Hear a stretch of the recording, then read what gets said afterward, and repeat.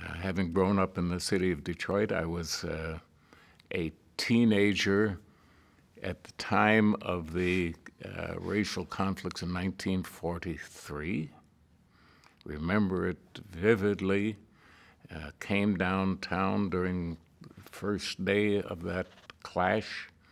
It was a time when the automobile factories were looking for workers, and as a result, a great number of African Americans came north and were working side by side with white Southerners and white Northerners. The North was not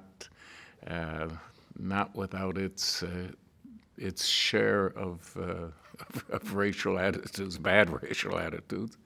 Somebody lit a spark that set off a terrible conflict in the city that lasted for a few days. National Guard came in. There were 40-some people, I think, or 30-some people who were killed, mostly African Americans. So I had that experience as a very young man. There was a good bit of rampant anti-Semitism through the 40s, for sure. Not that it disappeared by now or in the 60s.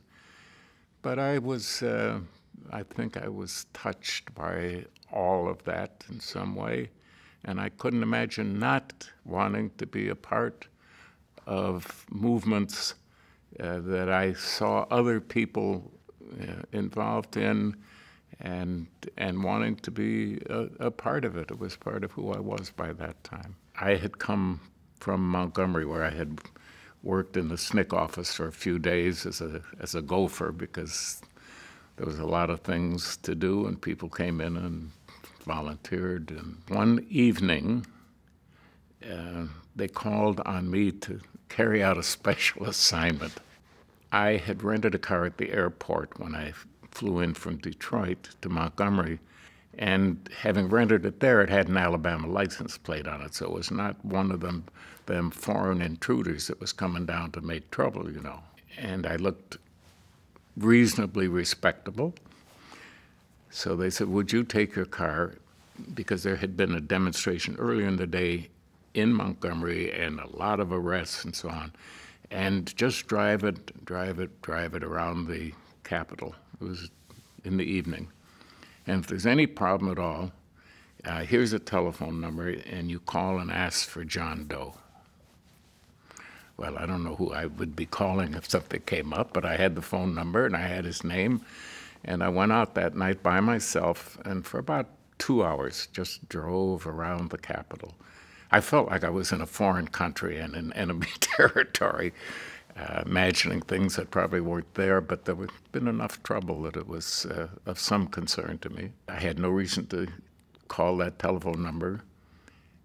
And I came back and I reported that I hadn't seen anything significant. It was only days later that I found out that this John Doe I was supposed to call was John Doerr, who was the federal representative from the Justice Department, who had been assigned to be down in Montgomery and later in Selma during the march.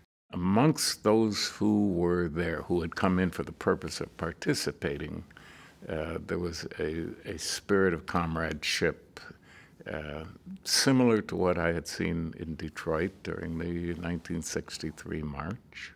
There was also something that had been absent in Detroit, and that was a lineup on both sides of the march as we went through Selma to the bridge and continued, a lineup of the people who lived in the area who were not at all happy with us, and let us know about it in ways which I could not repeat here.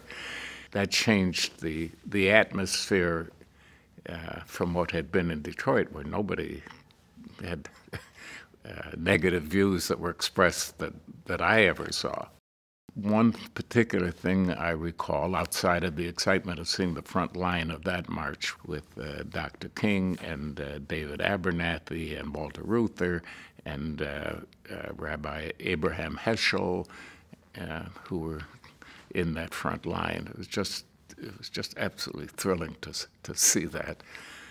So at the end of the first day, it got very chilly and got dark, and we assembled in a a kind of a muddy, big parking lot, while arrangements had been made to bring in dozens, maybe even more than dozens of big buses to take people back to Selma to do whatever they were going to do. In one little corner of that parking lot, it was filled with paper from sandwiches and coffee cups and things like that. It's not surprising. I mean, people had to put things somewhere, and they were gathered there, cold and uncomfortable and tired because it was the end of hours of walking. There was one gentleman standing in the corner quietly picking stuff up. Nobody else was around him. And I went over there, and I kind of admired what he was doing, and I picked up a couple of things. He stayed with it. I don't think I did. You know who that fellow was? Dick Gregory. As I say, I recognize him because I had seen him on television, and I don't think I said more to him than hello, but I've never forgotten, man. I've carried that admiration for him, knowing that one little thing. It was a wonderful experience for me. I was very glad that I was able to be there